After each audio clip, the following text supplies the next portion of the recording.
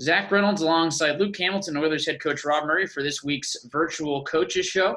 And right off the bat, we got some games this week. A busy slate, 4 games in 5 days. Just the Sunday off, essentially Thursday, Friday, Saturday, and then Monday again with the makeup game. And have you ever seen a schedule like that before? Whether it be playing or coaching, juniors, pro, outside of youth hockey, have you ever seen 4 in 5 days? Yeah, about 8 times this year. Isn't it? I think it's 4. This is commonplace in this COVID year. So, just a different scheduling as far as the days go. Like, we don't necessarily play many Thursday night games, and very, very rarely play on a Monday. So, it's funny. I was talking to Taylor Hall yesterday, and as you guys know, I don't tend to look too far forward into the schedule. And so we have obviously Thursday, Friday, Saturday. And then Tony was asking me because Kansas City was looking for ice on Sunday on the day off. And I was like, why do they need ice here on Sunday? Like, where are they going? Like, I thought maybe they're staying overnight and going to Allen or something. And he goes, we play on Monday. I'm like, oh God. I said, so, no worries. I mean, it is what it is. I mean, it's this time of the year, I think, especially playing the same team, nobody has an advantage per se. Like the travel for us is, exactly the same as them, other than, we'll come home after the game on Friday, and I'm sure they'll come up on Saturday morning or Saturday afternoon. So just a little bit of difference in when you're hitting the road. But other than that, both teams in the same boat, right? I mean, you're both playing 4 games in 5 nights. There's no excuses either way. And entering into the weekend, just how's the conditioning been going with a guy like Roman Durney, who you plan to really enter back into the lineup here? Do you feel with his conditioning and getting ready to be in net again, that this could be a real advantage for you with a goalie that's maybe fresh and ready to go for a slate that's 4 games in 5 days? And we saw him for about 6 to 8 minutes there at the end of that last game this past weekend. Yeah, I think Roman's ready to go. He's going to start tomorrow night. And hopefully he can carry the load a little bit through the weekend. Williams is not, as of right now, is not available to us until Saturday at the earliest. So we'll see where Willie is come Saturday. But Roman, I'm talking to him after practice today, and he just feels right now where, if anything, it's just his timing is a little bit off. And I think that's something, quite honestly, I think comes back real quick. Like it's not like we're looking at weeks and days of it. I think, quite honestly, it shouldn't be much more than a good 10 minutes of the first game. And so, I'm optimistic that he's going to be able to come back and step into where he was prior to his injury. And it's been a long road back for this kid. I mean, he's worked his tail off to get to where he is. And we weren't sure whether he'd have a chance to even, see the net again this year. So, there were times where it was contemplated just shutting him down for the year. So, he's battled back and we need some strong goaltending. I mean, truth be told, it's, I think Hayden's played well for us, yet on certain nights he hasn't. And so we need somebody to be step in there and be a little bit more consistent. We haven't seen Roman in a full game in a while. I mean, March 19th was the last time we saw him play anything in Allen. And then, he was added to the injured reserve on the 20th. And something maybe fans maybe don't remember, the big puck player, really likes to go behind the net, likes to play the puck. And with that, what are the advantages of having a goaltender that not only likes to play the puck, but I mean, we've seen it, he enjoys it, but he's really good at it as well. It really helps the defenseman. I mean, there's a comfort level there with a goaltender that can play the puck and that basically, he's going to come out. And there's times when a goalie that is not necessarily as aggressive with the puck play as Roman is, it's hard to read when when a guy's going to come out. Like, you be going back thinking the goalie's coming out, yet he's not. Now, Roman's more consistent that way. Like, he likes to come out and play the puck. He plays it very well. My couple conversations with him this year is the fact that I just don't want him get too overconfident with the puck, because that's when a goalie gets in trouble. And, you look at some guys that through the years where, regardless of how good your puck handler you are as a goaltender, you always end up getting yourself in trouble. And that being a turnover in the wrong place, just turning the puck over, and, an easy goal for the other team. So that's something I think he did convey to me today, that he doesn't feel is there yet, is timing with playing pucks. But for me, it's a big advantage to the defenseman, especially going back for pucks, if the goalie's coming out, and you can kind of have that mindset that he is always looking to do that. And he's definitely that guy. Now, we guard against it in our building because we get so many funny bounces that, I don't care what kind of, how good you are as a puck handler, that puck hits the seam on the boards and it bounces back in front of the net, and you're standing behind the net and we're hooped. So, we always tell our goaltenders that if you don't feel comfortable coming out to play pucks, especially down the Zamboni door, when we're, first and third period, I would prefer them just stay in the net. And then now getting back to what I said, now the D-man he's not coming out to play it. So you've got that set in your head as far as a game plan goes. Something lastly, just on Roman Durney, something we're able to even notice, all the way up in the broadcast booth, not being able to be around these guys on a day-to-day basis. It's just Durney's a guy that's got a smile on his face a lot. He interacts with the fans quite a bit when he's in the crease, and he just loves playing the game. You can tell that, from all the way up in the broadcast booth. And can you just speak a little bit on what type of guy you've got in the locker room with Roman Durney? He's been there all along, but just the type of guy that guys love to play for in front of his crease. He's just been really a great sport this whole time, from what we've noticed about just getting prepared and ready to get back in that net. Well, Durn's is a great story, and he's such a great kid. Like, from day one, Zachary was here, my son at the time, and he really kind of bonded with Roman, and it was neat, he's a very personable guy, like, not just a hockey player, but just a person in general. And the guys really, kind of love that about him. And I do too. And he's a great teammate. He cares, and, he wants to win, like, and that's the bottom line. But yeah, he's got that soft side to him, and he's very interactive with the fans, like you said, and with me and with his teammates. You guys probably, if you ever get a chance, maybe just to take him and have an interview with him. Like, he came from a little bit of an impoverished upbringing, and it was a hard road for him to get to where he is. Like, he was not a silver spoon type kid. And so whatever he's accomplished in his career to get to this point, it was flat out hard work and a lot of sacrifices. And so, that goes back to him growing up in Slovakia. But, like I said, he'd tell the story better than I would. I only know bits and pieces of it. But, he had a hard life as a kid, and made it to where he is now. Speaking with, affiliated players, the AHL as a whole decided not to go with a playoff this season, but there'll be a tournament style play for the Pacific Division. And, we've seen with Bryce Kindoff up there this season, he's got 20 points essentially in 40 games, 10 goals in that time period. And he obviously was really coming on at the end of his time here in Tulsa with his 14 games that he played right before he went on the COVID protocol. And with that, did you see, that kind of production, being there for him once he moved up to the AHL level? I mean, a lot of the times he's getting even, first, second line minutes, it seems, each night up there. And with that, do you think the 14 games that he played here at the beginning of the season, with him never playing pro before and coming out of a shortened WHL season, do you think that really helped him, jump into that quick kind of flying style he ended up playing up there?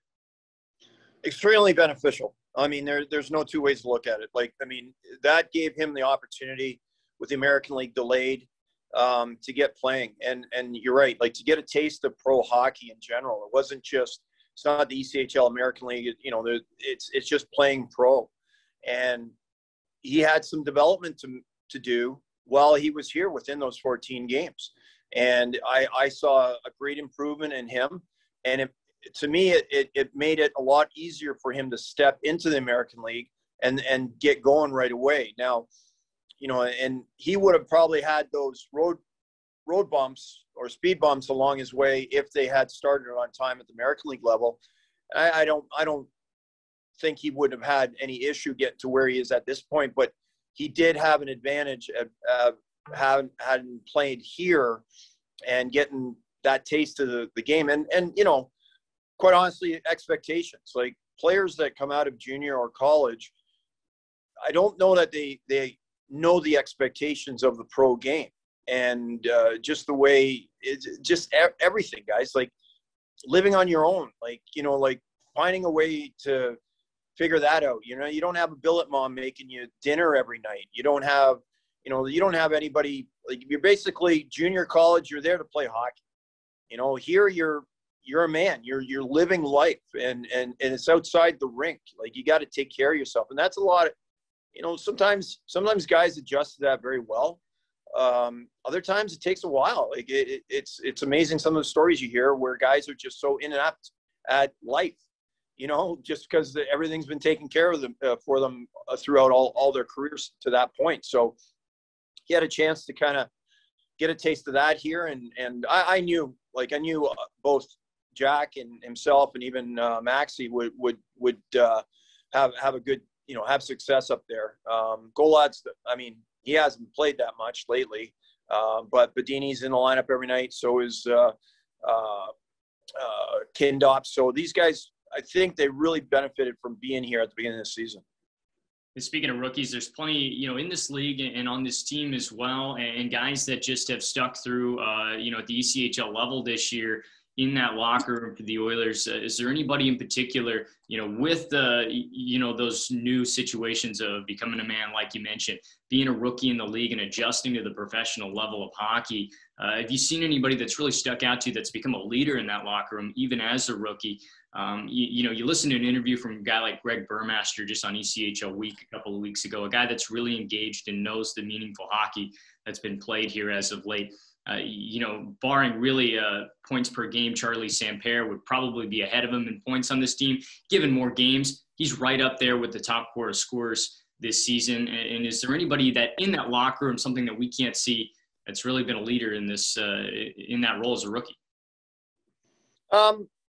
Yes and no. I'd say, Luke, I mean, I think that, you know, Burmese is a very intelligent kid, well-spoken, but quiet around the rink. You know, we really don't have too many rookies when it's all said and done. I mean, you got Marlowe and Landrigan and a couple guys. Really, I mean, that's about it. And then Durney, you know, and so I think out of all of them, I mean, we can get back to Roman Durney. I mean, again, Burmaster is, like I said, it gives you everything he's got every night. Very intelligent kid, but tends to be on the quiet side. He doesn't really, he's not a guy that steps up and is a raw guy, but Roman is. And you know, and he's kind of, there's a tendency for a first year guy to sit back and say, you know, kind of interiorly say, well, I'm a rookie. I should, you know, it's not my place to be that guy. But, you know, as the seasons go by, you see their leadership kind of come through.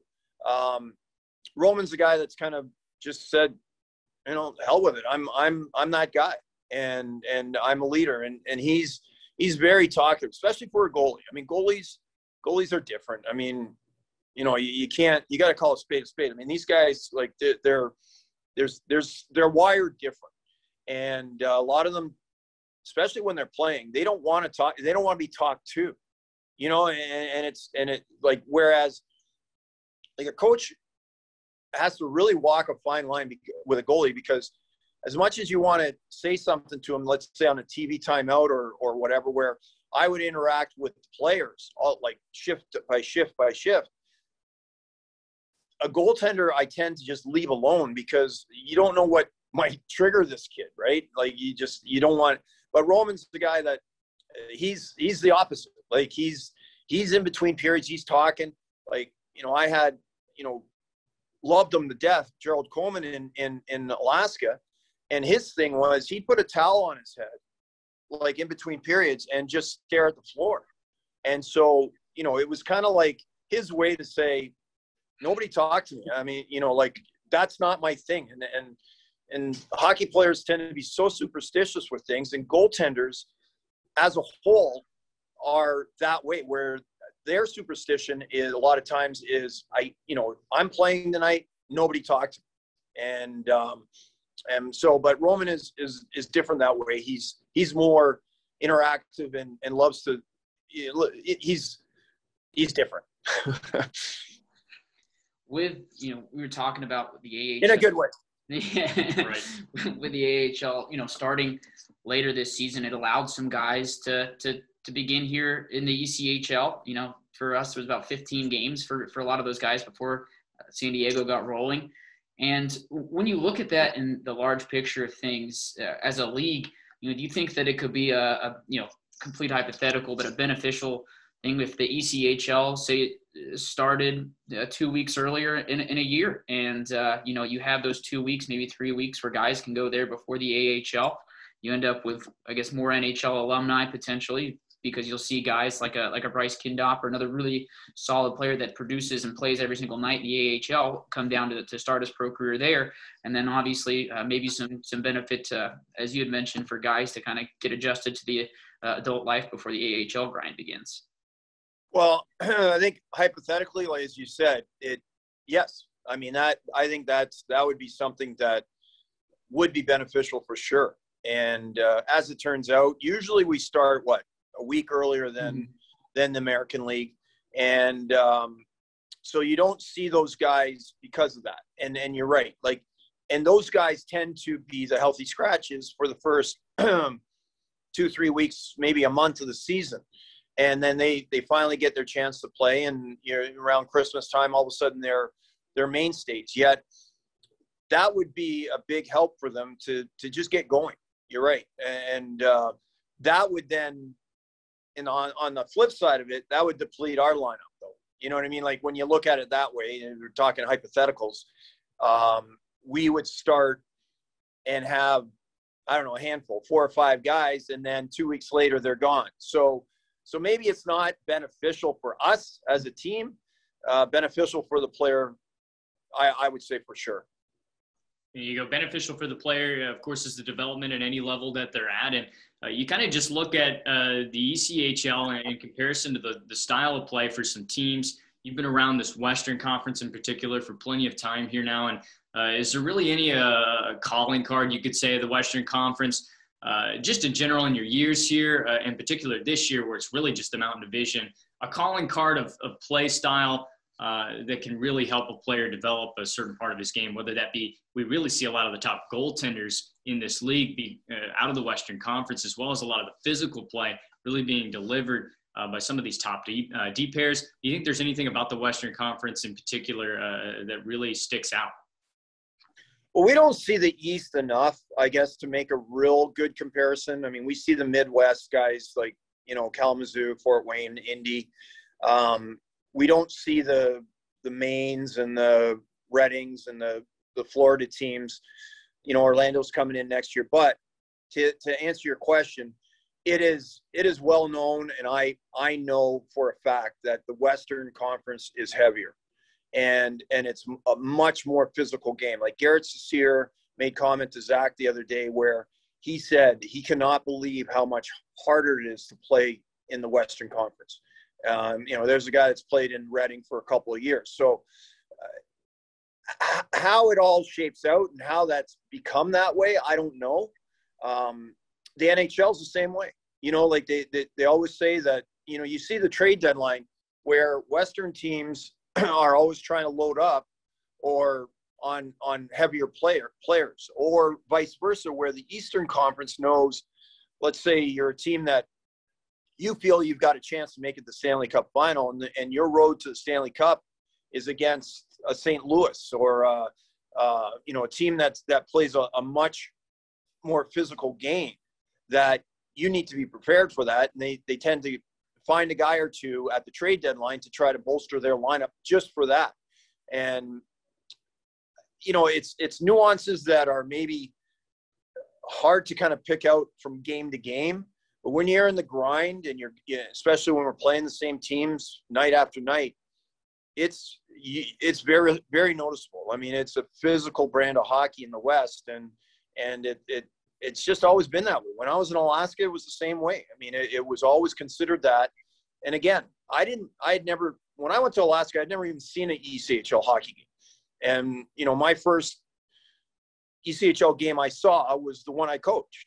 And so I didn't know the difference. And then again, we never played anybody from the East when I was in Alaska. So, my take on it is that it's definitely there, yet I can't draw a true comparison only because I haven't had the experience of seeing these Eastern teams enough, Would you say that I know some people say that kind of translates or maybe can be compared to in the Canadian Hockey League, the WHL, especially in years past, maybe a little bit less nowadays, kind of considered the heaviest of the three leagues, and then the OHL, producing more NHL picks than the other two leagues. Do you think that that's still kind of a fair comparison these days, that each, one of the major junior leagues kind of seems to have its own calling card of its own? Oh, without a doubt. I got it. And last time I played junior hockey was 1987, maybe. So it's been a while for me, but back then the Western League was, it was a tiered system. Basically the West was the heaviest, the OHL next, then the Q, the Quebec League. And that has, I think for the most part, has stayed the same. Hockey in general isn't nearly as rough and tumble as it used to be, but I would say that is how everything is considered in the Canadian major junior leagues for sure. You get the Quebec League is more of a skill set and, fancy plays and the high scoring games. OHL's kind of gone that, a little bit more that way, but I think the Western League is still, you got your scorers, you got guys that can really play, but there's still that element of toughness and heaviness to the game. And it's always been like that. I'm not sure why, like how that all kind of came about, but that's definitely, it's a word on the street. You sort of look at just across all the leagues, really in any sport at the development level, everything nowadays, just with the access that we can get, is just kind of data driven.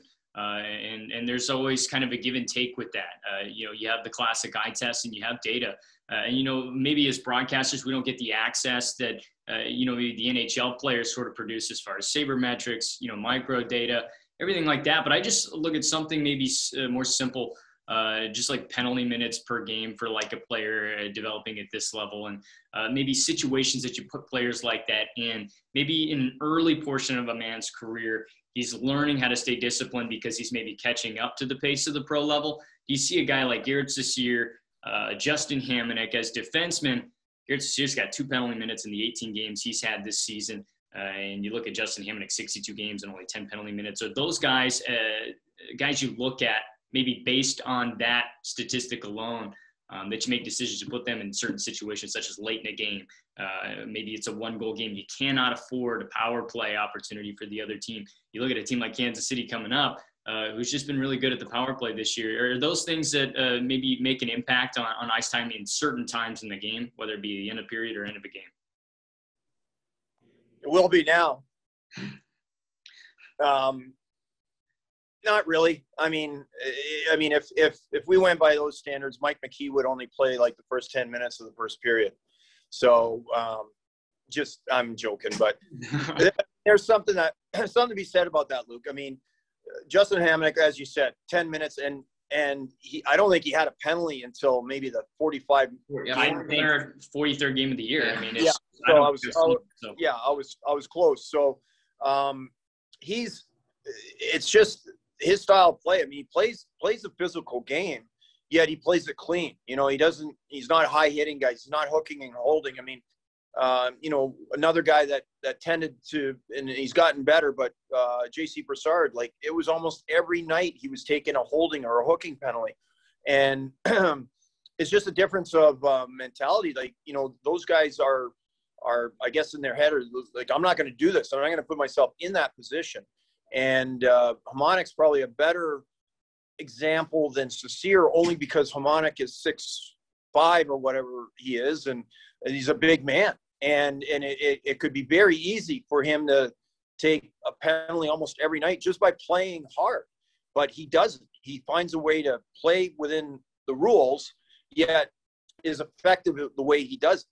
And, you know, getting back to your very first comments about, you know, penalty minutes and you know, where you're at and getting back to playing heavy. My whole career starting in junior, I mean, the benchmark was 100 minutes a year. Like, you know, if you really wanted to have your stats look good, I mean, whether it be 20 points in 100 minutes, you know, it was always that 100-minute mark that you wanted to hit. And little story, I was at 98, I believe, in my year in St. John, New Brunswick. And I remember talking, and it was the last game of the season, and we weren't making the playoffs. And I remember talking to the ref. I said, at some point, you got to give me a penalty tonight because I need my 100 minutes. Well, I took a clapper off my face in the first period and broke my cheekbone, so I never got my 100 minutes. So I actually, now I look back on it, I should have told the ref off while I was leaving the ice, so I would have got a bench minor. But I always thought that 100 minutes was attainable. It's not necessarily anymore. You know, it's a rarity actually to see more than maybe one guy on each team with more than 100 minutes. But that was a mainstay when I played, and especially in junior. Like, you know, even the guys that weren't necessarily guys that would drop the gloves would find a way to, you know, throw in a couple of fights a year and get their penalty minutes up. But anyways, that, as I said, is not necessarily the benchmark anymore. Yet anything around there, you know you're competing, and it's not about going out and taking penalties. It's just knowing that, you know, you're competing every night. And as we know, like, I mean, just looking at our stats, like Mikey's got 128 minutes and nobody else is close to 100 almost. And well, Cromer's at 89. So, you know, there's that fits their mold, right? I mean, that's you wouldn't be surprised. But even a guy like Mike McKee, for me, that is the way he plays, 128 minutes is kind of light, quite honestly, you know, but that we know what he brings, but that's the kind of thing that where stats, analytics, whatever you want to call it, you know, kind of plays into what you're looking at through the years. And do you think with less penalty minutes, you know, being administered these days, do you think that the number of power plays is down, or do you just think there's less, you know, offsetting penalties, whether it be fighting majors, you know, a roughing after a whistle? You know, obviously saw a lot more of that until recently, you know, the turn of the century, and especially after the 05-06 coming on from there after the lockout and beyond. Do you think there are less power plays kind of given out now, or do you think it's just less penalty minutes of the kind of offsetting variety? Well, everybody's adjusted, Zach, and the reason being is that, like, when, as you mentioned, coming out of the lockout, and they put in all the obstruction rules, and it was very, very hard to adjust your game to doing that. I mean, I was so programmed to put a hook on a guy, and I could do it. I mean, you're allowed to do it prior to the lockout. And so it was hard to adjust for the players. Now, today's player has grown up with that. So they don't know the difference. You know, like they don't know the hooking and holding how it used to be. I mean, you go back and watch some games in the late 90s and early 2000s. I mean, it's kind of disgusting how much it happened, you know, but for that reason, I was actually having a conversation yesterday, Taylor Hall and I, and we were talking about that. And I think that, so the mentality of that is because these guys have not grown up with it and they haven't learn how to play the way that I played. For that reason, coming out of a corner was almost impossible when I played. I mean, you just got mauled. I mean, it was tough. But now, because of the hooking and holding that is not allowed, well, not allowed on, depending on what night and what ref you have, I guess, but you should take advantage of that, because the challenge to the guy that's defending you is a lot harder now. Like, we were talking about cycling the puck and how guys, there's a mentality that you just cycle. Well, there's got to be a point where you take the puck to the net and challenge the guy that's defending you. And because of the new rules, it really should be easier, not for these guys, but easier compared to what it used to be like. And so, there's got to, I guess as a coach, you got to put that mindset in the guys that, hey, this guy cannot hold you up as you drive out of the corner. So you might as well try to. And, but it's hard to kind of, like I said, today's hockey player, the mentality is cycle, throw the puck in the corner, and, well, there's just not many goals scored from the corner. And you got to find a way to get interior into the shooting areas. You speak a little bit kind of about that era, of course. Somebody to do it better than anybody in the corner, of course, is a guy like Wayne Gretzky. But you just sort of look at his game. It's hard to compare anybody to his game just in general. But the importance of edge work and kind of the importance of just versatility and your skating ability. And, is that something that a pro athlete, especially at the ECHL level, has got to realize quick in his game, that can get you to the next level, just having an ability to skate in every scenario of a hockey game. You see some guys that are just really north and south in their ability to get up the ice on the back check. I think that's something that I just personally noticed really separates a lot of guys from making it to the NHL and not. And is that something that you sort of let guys know immediately if you maybe see something that can be developed? Well, you can use a comparison to what I was just talking about challenging defenders. Charlie does it the best out of anybody. Now, Charlie can skate better than anybody. And so when you talk about using your edges and you talk about Wayne Gretzky, I mean, it's about elusiveness. Like, you have to, especially a guy that's undersized like Gretzky was, you have to be elusive. And, you weren't around with Steve Perfetto here. But Perf was, I mean, he was the hallmark for that, really. I mean, a small guy, he was built well, but I mean, you're going up against big defensemen, you're just not escaping. But he had that elusiveness, like where he knew enough not to get pinned up on the wall and grind it out. Like he was, always juking and losing the defenseman.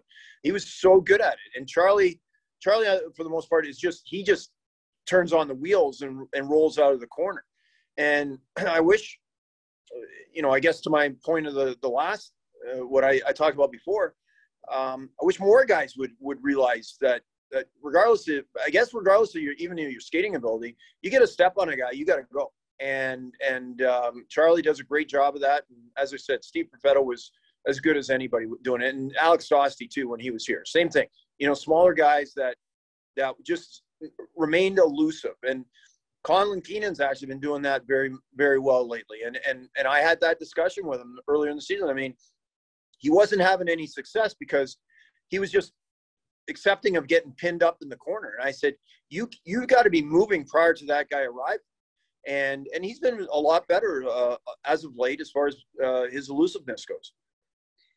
Final question to wrap things up. We haven't seen the Kansas City Mavericks since the first week of April. So been a while. So for, fans and, even us, what's something maybe to keep an eye on with them that either they do well, any particular players that, kind of stuck out, in the time that we've seen them this season, as I mentioned, about a month and a half since we've last seen them, which is probably the longest stretch of this. Well, it is the longest stretch of the season, and probably been the longest stretch that we haven't seen them in more than a season. So, yeah. Well, I honestly, you touched on it a bit earlier. I mean, their power play is still very, very effective and something that we have to try to guard against as far as taking penalties to start and do a better job killing penalties.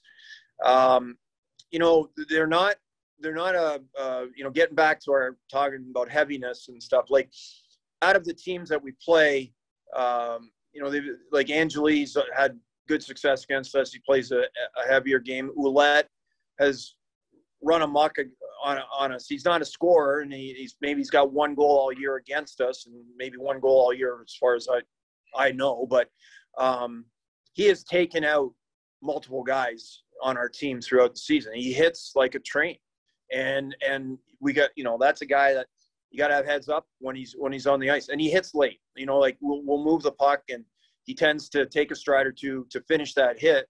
That might be a little late, but you gotta protect yourself. So they've got a couple guys back down from Stockton.